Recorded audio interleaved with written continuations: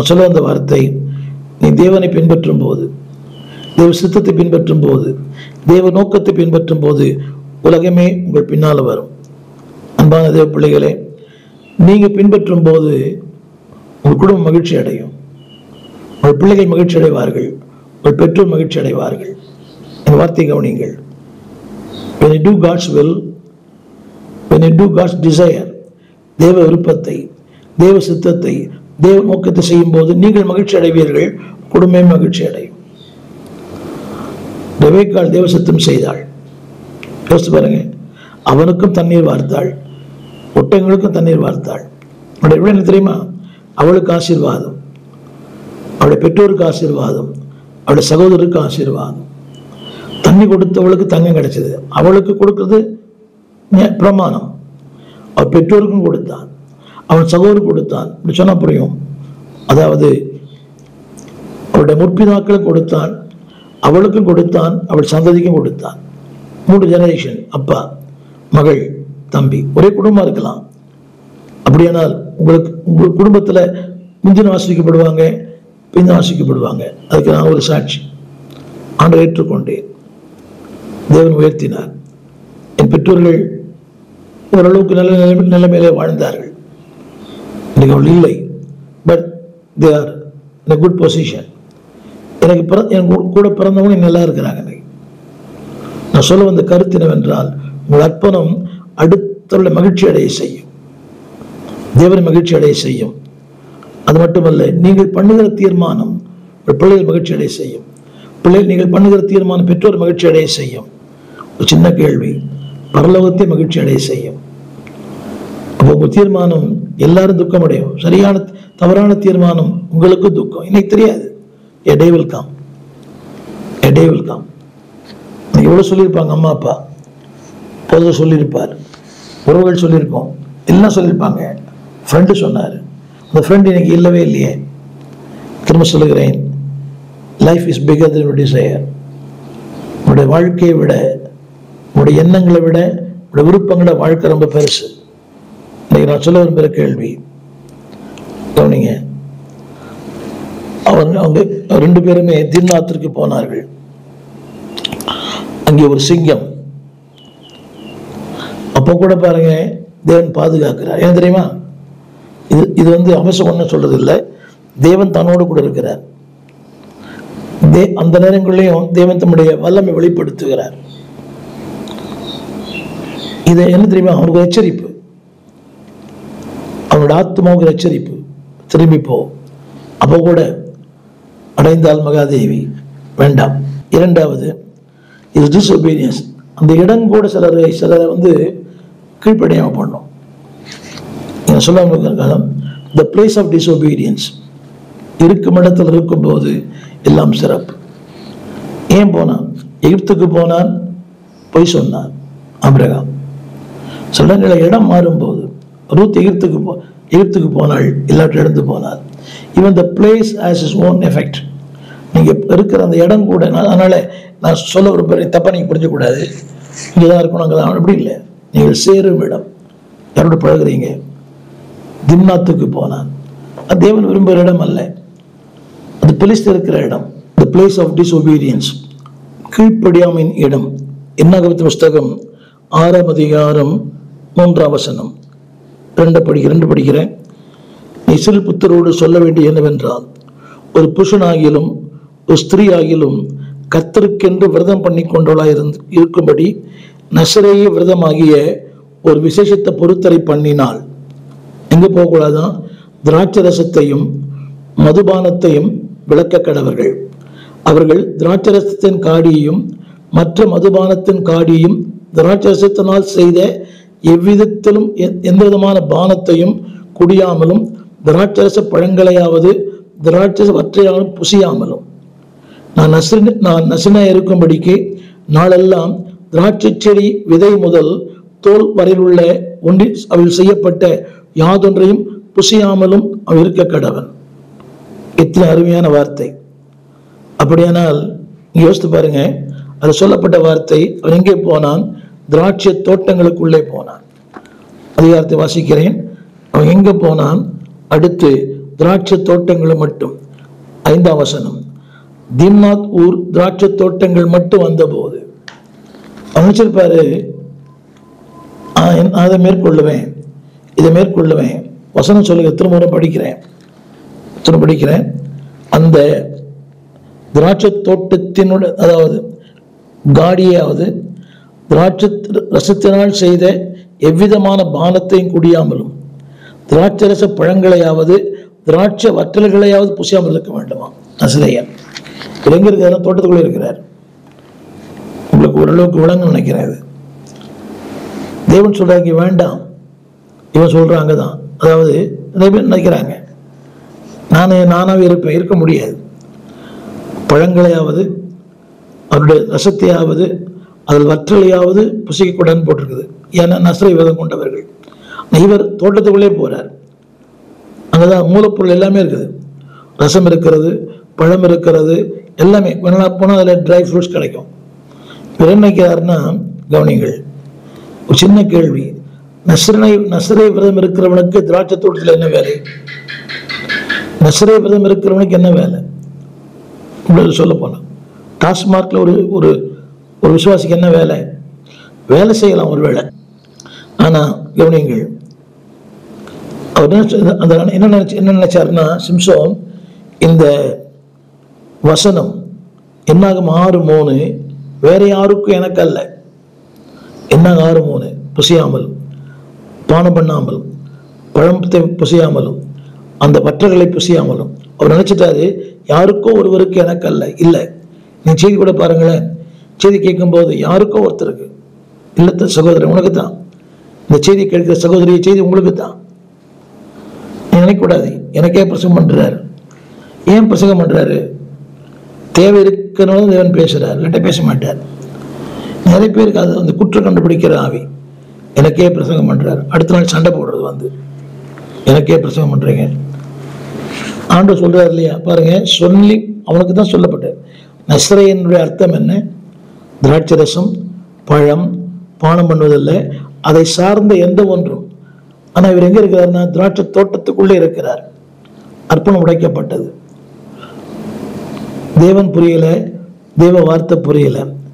கவனிகள், even the place has is own effect. அவரோட பழகுறீங்கிறது முக்கியம். The person and the place. இல்லைங்க நானே தான் இருப்பேன், நான் பஃபுக்கு போறேன், நான் குடிக்கிறது இல்லை, ரிசார்ட்டுக்கு போற குடிக்க இருக்கலாம் ஒரு வேளை. ஏறக்குறை 40 ஆண்டுகளுக்கு மேலாக நான் ஆகாயமானங்களை பிரயாணம் பண்ணுகிறேன். இதுவரைக்கும் அந்த பழக்கம் வந்ததே இல்லை, அது நாட்டம் இல்லை, அது ஆரம்பத்திலிருந்தே இல்லை. நான் சொல்ல வந்த குறிப்பு என்னவென்றால், even the place also affect your life, even the person will also affect your life. நல்ல நபர்கள், நான் இடம் சொல்லும் போது வசதியான ஒரு sophisticated place சொல்லலை. நோ, தேவன் விரும்பாத இடம், தேவன் ஏற்படுத்தாத இடம். கவனிங்க, அதாவது சொல்றதுக்கு தான் சுயத்தில் ரொம்ப நம்பிக்கை. யாரும் ஒன்றும் பண்ண முடியாது, யாரும் ஒன்றும் பண்ண முடியாது. சரளங்களுக்கும் சபலங்களுக்கும் உட்பட மனிதர்களே இல்லை. அந்த தேவன் சொல்றார், புசியாதே, தீண்டாதே, பார்க்காதே. இதை சொல்லப்பட்ட வார்த்தை. எனவே தான் தேவன் சொல்லுகிறார், 2 கொரிந்தியர் 6ஆம் அதிகாரம் 17ஆம் வசனம், 2 கொரிந்தியர் 6ஆம் அதிகாரம் 17ஆம் வசனத்துல இந்த வார்த்தை இப்படி சொல்லப்பட்டிருக்கிறது. ஆனபடியினால் நீங்கள் அவர்கள் நடுவில் இருந்து புறப்பட்டு பிரிந்து போய், கஷ்டம், ரொம்ப புறப்படவே முடியாது, பிரிந்து போய். என்னை கேட்டுக்கொண்டு அன்பான தேவ பிள்ளைகளே, என்னுடைய 3 பிள்ளைகள் எந்த காரணத்தை கொண்டும் தேவனை அறியாத வீடுகளுக்கு எங்கள் பிள்ளை அனுப்புவதில்லை. அது பண்டிகை நாட்டில் இருந்தாலும் என் குடும்பத்தார் எல்லாரும், என்னை தவிர எல்லாருமே அந்த பழைய பாரம்பரியத்தில் இருக்கிறவங்க தான். பழக்க வழக்கங்கள், என் சகோதரன் 2 சகோதரி எல்லாமே அந்த பாரம்பரியத்தில் இருக்கிறவங்க தான். I never send them. வேதம் சொல்லுகிறது, அவர் நடுவில் இருந்து புறப்பட்டு போய் பிரிந்து போய் அசுத்தமானதை தொடாதிருங்கள். அசுத்தம் சொல்றது நீங்க நினைக்கிற அசுத்தம் இல்லை. தேவன் எதெல்லாம் கவனிக்க, தேவனுக்கு எதெல்லாம் விருப்பம் இல்லை அதெல்லாம் அசுத்தம் தான். திரும்ப சொல்லுகிறேன், தேவனுக்கு எதெல்லாம் விருப்பம் இல்லையோ அதெல்லாம் அசுத்தம். இன்றைக்கு அந்த அசுத்தத்தை தான் மக்கள் விரும்புகிறோம். முதலாவது, நீங்கள் அவர் நடுவில் இருந்து அவங்க என்ன சொல்லுவாங்க, என்ன நினைப்பாங்க, என்ன பேசுவாங்க, என்ன தவறா புரிஞ்சுப்பாங்களே, நெவர். அவங்க 1000 புரிந்து கொண்டாலும் அவர் புரிந்து கொள்வதற்கு இணை எதுவும் ஆகாது. அவர்களே ஒரு நாளை பின்பற்றுவார்கள். என் குடும்பத்தில் ஆரம்பத்தை எதிர்த்தாங்க. அவங்களுக்கே தெரியும் நான் போகும் பாதை சரியான பாதை. இந்த பாதையில் வந்திருக்காவிட்டால் குடும்பம் ஒன்றுமில்லாமல் போயிருக்கும். என் உடன் பிறந்தவர்கள், என் சகோதர சகோதரிகள் ஒன்றுமில்லாமல் நான் இருப்பார்கள். நானும் ஒன்றுமில்லாமல் நான் இருப்பேன். எதுவும் சொல்லுகிறது, நீங்களும் அவனிடம் பிரிந்து போய். அடுத்த வாசி சொல்லுகிறார், முதல்ல தொடாதிருங்கள். அப்படிங்க திராட்சை தோட்டத்துக்குள்ள போய் எப்படி குடிக்காம இருக்க முடியும்? சில பேர் செல்ஃப் கான்ஃபிடன்ஸ் ஓடாது. உங்களுக்கு செல்ஃப் கான்ஃபிடன்ஸ் அது ரொம்ப கடினம். ஆவியானவர் இல்லாவிட்டால், வார்த்தை இல்லாவிட்டால், வசனம் இல்லாவிட்டால் it's very hard to stand. ஆவியானவர் சொல்லுகிறார், தொடாதிருங்கள். இரண்டாவது, அடுத்து சொல்ல போறேன், த பிளேஸ். மூன்றாவது, த ப்ரூஃப் ஆஃப் டிஸ்ஒபீடியன்ஸ். அவனுடைய கீழ்ப்படியாமையின் அடையாளங்கள் என்ன? கவனிங்கள். தேவ வார்த்தையை புறக்கணித்தான், தேவ சித்தத்தை புறக்கணித்தான், தேவ நோக்கத்தை புறக்கணித்தான். எங்கே போகக்கூடாது அங்கே போகினான். உங்களுக்கு சொல்றாங்க இல்லையா, கூடா நட்பு கேடாய் முடியும். தின்னாத்துக்கு போக வேண்டிய இடமே இல்லை, பிலிஸ்டில் இருக்கிற இடம். யோசித்து பாருங்கள், உங்கள் இடம் கூட இட் டிட்டர்மைன்ஸ் யுவர் லைஃப். என்னை கேட்டுக்கொண்ட அன்பான கர்த்தர் பிள்ளைகளே, முடிந்த அளவுக்கு அதாவது நீங்க தப்பா நீங்க புரிஞ்சுப்பீங்க, தேவனை அறிந்த மக்களோடு பழகுங்க. அவங்க நல்லவங்க தான், but they will distract you. ஒரு நாள் உங்களை வழி தப்பி போக பண்ணுவார்கள். நிறைய பேர் பார்க்குறேன், அநேக உறவுகள்லாம் உலகத்தாரோடு தான். அவர் சபைக்கு போக மாட்டார், ஜெபம் பண்ண மாட்டாங்க, வேதம் வாசிக்க மாட்டாங்க, தேவன் நேசிக்க மாட்டாங்க. ஆனால் உங்களை நேசிக்கிறாங்க. என்ன தெரியுமா, உங்களை வழி தப்பி போக பண்ண, உங்கள் உறுதியை கலைக்க, உத்தமத்தை கலைக்க. இன்னைக்கு உலகமே துரோகத்தின் உலகம். உலகம் மொத்த உருவமே துரோகம்தான். பிள்ளைகள் பெற்றோருக்கு துரோகம் பண்றாங்க, கணவன் மனைவிக்கு, மனைவி கணவனுக்கு, நட்புகளை கூட துரோகம் இருக்குது பாருங்க. அரசியலில் துரோகம் இருக்குது, திருச்சபையில் துரோகம் இருக்குது. அதான் வளர்த்தார், ஆளாக்கினார், பிரசங்கம் பண்ண விட்டார், ஆராடத்தை விட்டார். இன்னைக்கு அவருக்கு எதிராக இருக்கிறார் அந்த விசுவாசி. ஜெபிக்க தெரியாது அந்த அம்மாவுக்கு, ஜெபிக்க விட்டார்.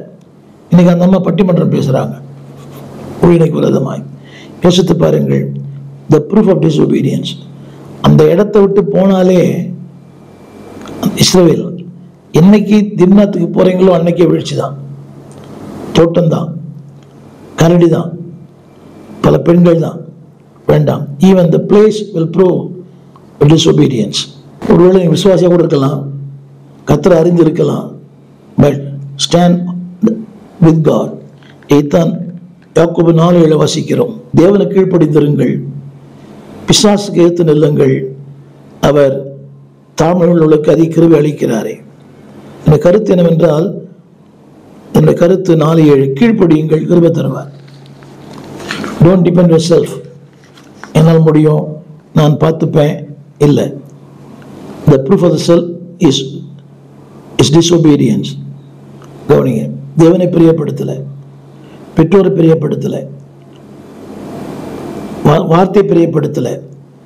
விளைவு என்னவென்றால், கவனிங்கள், வாழ்க்கை சிறைப்பட்டு போனது. அடுத்த குறிப்பு, the power of the disobedience.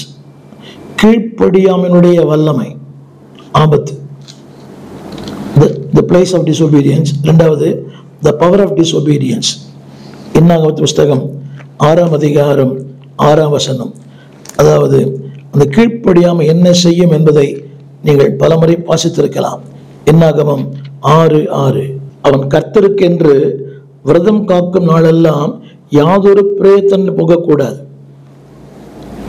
கவனிங்கள், த பவர், யாதொரு பிரயத்தனம் போகக்கூடாது. எங்க இருக்கா தெரியுமா? சிங்கத்துக்கு பக்கத்துல, செத்த சிங்கம். யோசித்து பாருங்கள். நான் சொல்ல வந்த கருத்தை கவனிங்க. எங்கே இருக்கக்கூடாதோ அங்கே உங்களை கொண்டு விட்டுரும். The power of disobedience. யாதொரு மிருகங்கள் பக்கத்தில் இருக்கக்கூடாது, பிரேதங்கள் பக்கத்தில். எங்க இருக்கிறார் அங்கதான் இருக்கிறார், அதிலே சாப்பிடுறார். யோசித்து பாருங்கள். The power of the disobedience. அன்பான தேவ பிள்ளைகளே, என்னுடைய கருத்து என்னவென்றால், இங்கே கூட அப்போ கூட இந்த என்னாகும் 6:6 யோசனைக்கு வரல. யாதொரு செத்த பிரேதத்தின் பக்கத்தில் இருக்கக்கூடாது நசரேயன். அப்போ கூட he want to do what he likes. அதில் எழுதப்பட்டிருக்கிறது. அதாவது அவனுக்கு என்ன விருப்பமோ அதைத்தான் செய்தான். எப்பவுமே பாவம் உடைய வாழ்க்கையில ஒரு சொந்த விருப்பத்தை செய்யும். தவறான இடம், தவறான நபர்கள். வேதம் சொல்லுகிறது, அன்பான கர்த்தர் பிள்ளைகளே, தேவன் விரும்புகிற ஒன்றை அது செய்ய விடாது.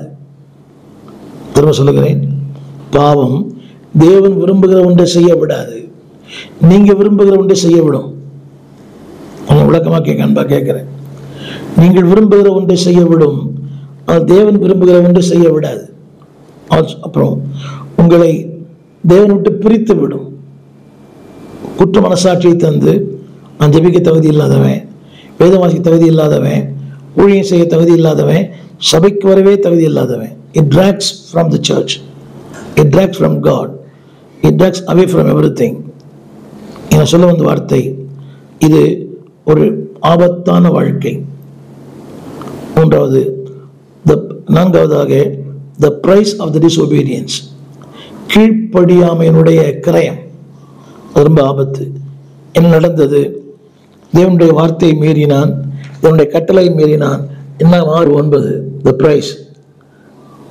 அவன் தலை தீட்டுப்பட்டதே ஆகியல் அவன் தன் சுத்திகரிப்பின் நாளாகிய 7ஆம் நாளில் தன் தலைமையை சிரைத்துக் கொள்ள வேண்டும்.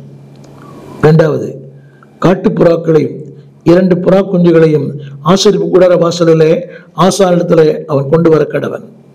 ஆசாரியன் அந்த ஒன்றை பாவ நிவாரண பலியாகவும் மற்றொன்றை சர்வாங்க தகன பலியாகவும் செலுத்தி பிணத்தினால் அவனுக்கு உண்டான தீட்டை நிவர்த்தி செய்து அவன் தலையை அந்நாளிலே பரிசுத்தப்படுத்துவான். அவன் திரும்பவும் தன் விரத நாட்களை கர்த்தருக்கென்று காத்து 1 வருஷத்து ஆட்டுக்குட்டியை குற்ற நிவாரண பலியாக கொண்டு வர கடவன். அவன் நசரே விரதம் தீட்டுப்பட்டதுனாலே சில நாட்கள் விருதாவாகும். போட்டிருங்களா? அவன் தீட்டுப்பட்டதுனாலே அந்த நாட்கள் விருதாவாய் மாறும். நான் சொல்ல வார்த்தை the price of disobedience. நாட்கள் விருதாவாயிடும், காலங்கள் விருதாவாயிடும், எல்லாமே விருதாவாயிடும். ஏன் தெரியுமா? முதல்ல இடம், அந்த இடம். 2வது, இருக்கக்கூடாத இடம். யாரோடு? ஒரு பிரேதத்தோடு. அது எந்த பிரேதமா இருக்கலாம். வசனம் சொல்லுகிறது, அன்பானவர்களே, 4ஆம் வசனம், அவன் நோக்கம், அவன் சித்தம், அவன் தீர்மானம், கர்த்தருக்கென்று வாழ வேண்டியவன், தனக்கென்று வாழ்ந்தான். என்ன 6:4, அவன் நசராயிருக்கும் நாளெல்லாம், இங்கே சொல்லப்பட்ட வார்த்தை, அவன் தேவனுக்கென்று வாழ வேண்டியவன், தேவனோடு வாழ வேண்டியவன். ஆனால் இங்கே சொல்லப்பட்ட வார்த்தை ஆரம்பத்தில் சொன்னேன், the price, the place, the power. முதல்ல the place திவ்நாத், the power இழந்து போனான், the price எல்லாமே போயிடுச்சு. கடைசி அவன் சொல்லி முடிக்க விரும்புகிறேன், is deception. அவன் ஏமாற்றப்பட்டான். நியாயாதிபதிகள் 19ஆம் அதிகாரம் 11ஆம் வசனம். இத்திரையில பாருங்கள், ruthlessness of his deception. அதாவது ஈவு இரக்கமின்றி அவன் வஞ்சிக்கப்பட்டான். அங்கே இன்னொரு வார்த்தை சொல்லப்பட்டிருக்கிறது. என்னாகமம் 19:11. செத்துப்போனுடைய பிரேதத்தை தொட்டவன் 7 நாள் தீட்டுப்பட்டிருப்பான். அடுத்து அதில் ஒரு வார்த்தை எழுதப்பட்டிருக்கிறது 13ஆம் வசனத்தில் கூட, செத்தனுடைய பிரேதத்தை தொட்டவன் தன்னை சுத்திகரித்துக் கொள்ளாதவன் கர்த்தரின் வாசஸ்தலத்தை தீட்டுப்படுத்துகிறான். அந்த ஆத்துமா இஸ்ரவேலில் இராமல் அறுப்புண்டு போவான். தீட்டு கழிக்கும் ஜலம் அவன் மேல் தெளிக்கப்படாதனாலே அவன் தீட்டுப்பட்டிருப்பான். அவன் தீட்டு இன்னும் அவன் மேல் இருக்கும். நான் சொல்ல ஒரு வார்த்தை, அதாவது தன்னை சுத்திகரித்துக் கொள்ளாதவன் கர்த்தருடைய வாசஸ்தலத்தை தீட்டுப்படுத்துகிறான். கவனிக்க வேண்டும். The result of the deception, நீ தவறான பாதைக்கு போகிறாயே, அது உன்னை மட்டும் தீட்டுப்படுத்தவில்லை, கர்த்தருடைய வாசஸ்தலத்தை. அடுத்து அவன் ஆத்துமா இஸ்ரவேலில் இராமல் அறுப்புண்டு போகும். இரண்டாவது, அவன் அவன் தீட்டு அவன் மேல் இருக்கும். அது மட்டுமல்ல, 14, அந்த கூடாரத்தில் இருக்கிற யாவரும் தீட்டுப்பட்டிருப்பார்கள். கொடுமை இல்லை, உங்கள் தவறு உங்களை மட்டுமல்ல, உங்கள் குடும்பம், உங்கள் சந்ததி, அந்த கூடாரத்தில் இருக்கிற அத்தனை பேர் தீட்டுப்பட்டிருப்பார்களாம். திரும்ப முறையாக இதை சொல்ல விரும்புகிறேன். அதாவது அசுத்தமான வாழ்க்கை, தவறான வாழ்க்கை, தவறான இடம், இதை தொட்டவன், அதில் வாழ்கிறவன், அதில் இருக்கிறவன், வேதம் சொல்லுகிறது கர்த்தரின் வாசஸ்தலத்தை தீட்டுப்படுத்துகிறான். குடிச்சிட்டு சபைக்கு போறீங்களே, பாக்கு போட்டு சபைக்கு போறீங்களே, தவறான வாழ்க்கை வாழ்ந்து சபைக்கு போறீங்களே, கெட்ட வார்த்தை பேசி சபைக்கு போறீங்களே, யோசித்து பாருங்க. பயங்கரமான தூஷணமான வார்த்தை. அவங்க எனக்கு go to church. அது போட்டிருக்குது, அவர்கள் கர்த்தருடைய வாசஸ்தலத்தை தீட்டுப்படுத்துகிறார்களாம். அது பரிசுத்தமானது, புனிதமானது, மேன்மையானது, மகிமையானது, உயர்ந்தது, உன்னதமானது, வாழ்வின் அஸ்திபாரமானது. அது என் கிரியைகளாலே ஆலயம் தீட்டுப்படுகிறது. மூன்றாவது, அந்த ஆத்துமா அறுப்புண்டு போகும். அது அடுத்த வார்த்தை, அவன் தீட்டு அவன் மேல் இருக்கும். அடுத்த வார்த்தை, அந்த கூடாரத்தில் இருக்கிற யாவரும் தீட்டுப்பட்டிருப்பார்கள். யோசிச்சு பாருங்க, அந்த கூடாரத்தில் இருக்கிற யாவரும். என் அன்பான கர்த்தருடைய பிள்ளையே, உன் தவறு உன்னை பாதிக்கும், உன் குடும்பத்தை சொன்ன ரூத்லெஸ்னஸ், இரக்கமற்ற தண்டனை. இதுக்கு என்ன காரணம் என்றால், அன்பானவர்களே, அவனுடைய தவறு, அவனுடைய பாவம். அந்த நியாய புஸ்தகம் 14ஆம் அதிகாரம் 6ஆம் வசனம் 9ஆம் வசனம், 9ஆம் வசனம், அவன் தன் கைகளிலே எடுத்து சாப்பிட்டு கொண்டே நடந்தான். தன் தாய் தப்பிடத்தில் வந்து அவளுக்கு கொடுத்தான், அவரும் சாப்பிட்டார்கள். ஆனாலும் அந்த தேனை சிங்கத்தின் உடலில் எடுத்ததை அவன் அவளுக்கு அறிவிக்கவில்லை. தன்னை ஏமாற்றி அடுத்துல ஏமாற்றுகிற வாழ்க்கை. இது என்னுடைய கருத்து என்னவென்றால், பாவம் செய்கிற மனிதன் தான் மட்டும் பாவம் செய்வதில்லை, அடுத்தவனையும் பாவம் செய்ய வைக்கிறான். செத்துப்போன ஒரு சிங்கம், தீட்டுப்பட்ட ஒன்று. முதலாவது தன் பாவத்தை மறைக்க முயற்சித்தான், மறைக்க முடியவில்லை. ஆனால் தான் மட்டும் பாவம் செய்யவில்லை, அடுத்தவர்களை பாவம் செய்ய வைக்கிறான். Sinful man do not like to sin alone. தான் மட்டும் பாவம் விடல. யோசித்து பாருங்க, நீங்க நண்பர்கள், அவன் குடிக்கிறான், அடுத்த குடிக்க வைக்கிறான். அவன் பார்க்குறான், நீயும் பாருன்றான். அவன் சினிமாவுக்கு போறான், இவனை சினிமா கூட்டிட்டு போறான். Sinful man will not do sin alone. He will affect someone. இதுதான் இங்க நடந்தது. என்னை கேட்டுக்கொண்டிருக்கிற அன்பான கர்த்தருடைய பிள்ளையே, நீ மறந்தாலும் உன் கிரியைகளை அவன் மறப்பதில்லை. இந்த நாளிலே ஒரே ஒரு வார்த்தை சொல்ல முடிக்கிறேன். அதாவது, துன்மார்க்க ஒரு நாள் மகிழ்ச்சியா இருக்க முடியாது, தவறு செய்யறவங்க மகிழ்ச்சியா இருக்க முடியாது. wicked people never enjoy the life. அவர்கள் தனிமையாக தான் இருப்பாங்க. வாழ்க்கையில துன்பம் தான், கண்ணீர் தான், பாடுகள் தான், எல்லாமே இப்படித்தான். அவர் கடைசியாக கைவிடப்பட்டான். கண்ணீர், பாடு, விலங்கு, அவமானம், நிந்தை. என்னை கேட்டுக்கொண்ட அன்பான பிள்ளையே, திரும்ப சொல்லுகிறேன், உன்னோட விருப்பங்கள் சரியா இருக்கட்டும். டிசையர். ரெண்டாவது, டிஸ்ரெஸ்பெக்ட். தேவனை கனம் பண்ணு, தேவ வார்த்தையை கனம் பண்ணு, தேவ ஊழியனை கனம் பண்ணு. மூன்றாவது, ஒபே, கீழ்ப்படி. வார்த்தைக்கு, ஊழியனுக்கு, திருச்சபைக்கு, பெற்றோருக்கு. சொன்னேன் டிசெப்ஷன், அதுக்கு ஆப்போசிட் வேர்டு பிளெஸிங். நீ ஏமாற்றமடைய மாட்டாய், வாழ்வை பெறுவாய். உனக்காக ஜெபிக்க விரும்புகிறேன். ஜெபிப்போம். வானத்தையும் பூமியும் படைத்த நல்ல ஆண்டவரே, அருமையான வேலைக்காக நன்றி. எங்களை எச்சரிக்கிறீர். அந்த எச்சரிப்பை ஏற்றுக்கொண்டு உங்கள் விருப்பங்கள் சரியா இருக்கட்டும், உங்கள் நோக்கங்கள் சரியா இருக்கட்டும். இந்த டிசையர், டிசோபீடியன்ஸ் வேண்டாம். கீழ்ப்படுகிற பிள்ளைகளாய் டிஸ்ரெஸ்பெக்ட் வேண்டாம், கனம் பண்ணுகிற பிள்ளைகளாய், டிசெப்ஷன் வேண்டாம், ஏமாற்றம் அல்ல, மாற்றங்களுக்குரிய மக்களாய் எங்களை மாற்றும். உடைய கரங்களிலே தாழ்த்துகிறோம். கர்த்தர் ஆசீர்வதியும். இயேசுவின் நாமத்தில் நல்ல பிதாவே, ஆமென். அன்பான தேவ பிள்ளைகளே, respect God, respect your parents, respect your pastor. வாழ்வீர்கள், வளர்வீர்கள், செழிப்பீர்கள், தேவனை நடத்துவார். ஆமென்.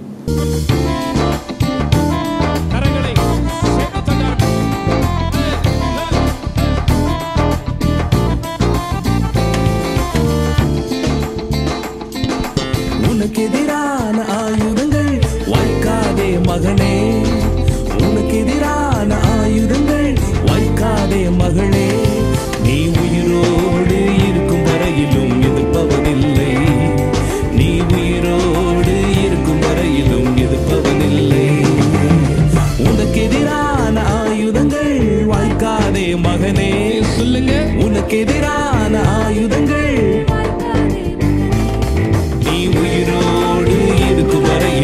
எதிர்ப்பவனில்லை, நீ உயிரோடு இருக்கும் வரையிலும் எதிர்ப்பவனில்லை, நீ உயிரோடு இருக்கும் வரையிலும் எதிர்ப்பவனில்லை, நீ உயிரோடு இருக்கும் வரையிலும் எதிர்ப்பவனில்லை. ரெண்டு கரங்களை தலைக்கு மேலாய், தலைக்கு மேலாய்.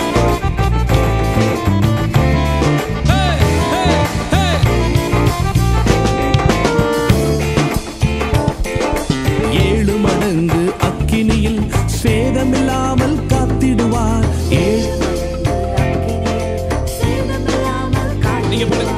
ஏழு மடங்கு அக்கினியில் சேதமில்லாமல் காத்திடுவார், ஏழு மடங்கு அக்கினியில் சேதமில்லாமல் காத்திடுவார். ஒரு வழியாய் வந்தவர்கள் ஏழு வழியாய் ஓடச் செய்வார், ஒரு வழியாய் வந்தவர்கள் ஏழு வழியாய் ஓடச் செய்வார். உன்னை கொண்டு செய்ய நினைத்ததை தடை செய்ய யாருமில்லை, உன்னை கொண்டு செய்ய நினைத்ததை தடை செய்ய யாருமில்லை. நீ உயிரோடு இருக்கும் வரையிலும்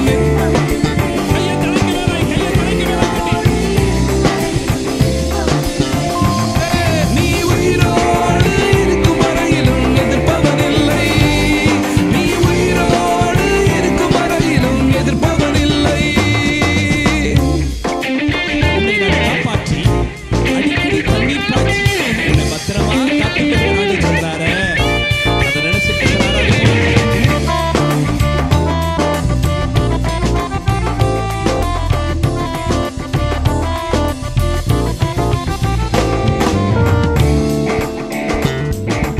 உன்னை நான் காப்பாற்றி அடிக்கடி தண்ணீர் பாய்ச்சிடுவேன், உன்னை நான் காப்பாற்றி அடிக்கடி தண்ணீர் பாய்ச்சிடுவேன். இரவினிலும் பகலினிலும் சேதமில்லாமல் காத்திடுவேன், இரவினிலும் பகலினிலும் சேதமில்லாமல் காத்திடுவேன். உன்னை கொண்டு மலைகளையும் குன்றுகளை நான் தகர்த்திடுவேன், உன்னை கொண்டு மலைகளையும் குன்றுகளை நான் தகர்த்திடுவேன். நீ உயிரோடு இருக்கும் வரையிலும் எதிர்ப்பவனில்லை, நீ உயிரோடு இருக்கும் வரையிலும் எதிர்ப்பவனில்லை, நீ உயிரோடு இருக்கும் வரையிலும் எதிர்ப்பவனில்லை, நீ உயிரோடு இருக்கும் வரையிலும் எதிர்ப்பவனில்லை. உனக்கு எதிரான ஆயுதங்கள் வாய்க்காதே மகனே, உனக்கு எதிரான ஆயுதங்கள் வாய்க்காதே மகளே. நீ உயிரோடு இருக்கும் வரையிலும், பக்கத்துல பார்த்து சொல்லுங்க, பக்கத்துல பார்த்து சொல்லுங்க, பக்கத்துல பார்த்து சொல்லுங்க. நீ உயிரோடு ஒரு பயம் உனக்கு விரோதமான, நீ உயிரோடு, நீ உயிரோடு இருக்கும் வரையிலும் எதிர்ப்பவனில்லை, நீ உயிரோடு இருக்கும் வரையிலும் எதிர்ப்பவனில்லை, நீ உயிரோடு இருக்கும் வரையிலும் எதிர்ப்பவனில்லை, நீ உயிரோடு இருக்கும் வரையிலும் எதிர்ப்பவனில்லை. எங்கள் விலாசம் போதகர் ஸ்டீஃபன் தேவகுமார், திறந்த வாசல் சபை, நம்பர் 65, பரமானந்த தெரு, 7 கிணறு, சென்னை 600001. தொடர்புக்கு 9841839287. மேலும் 0444183330. எங்கள் மின்னஞ்சல் stephenopendoor@gmail.com. எங்கள் தேவ செய்திகளை யூடியூப் சேனலில் பார்த்து பயனடையுங்கள். தேவன் உங்களை ஆசீர்வதிப்பாராக.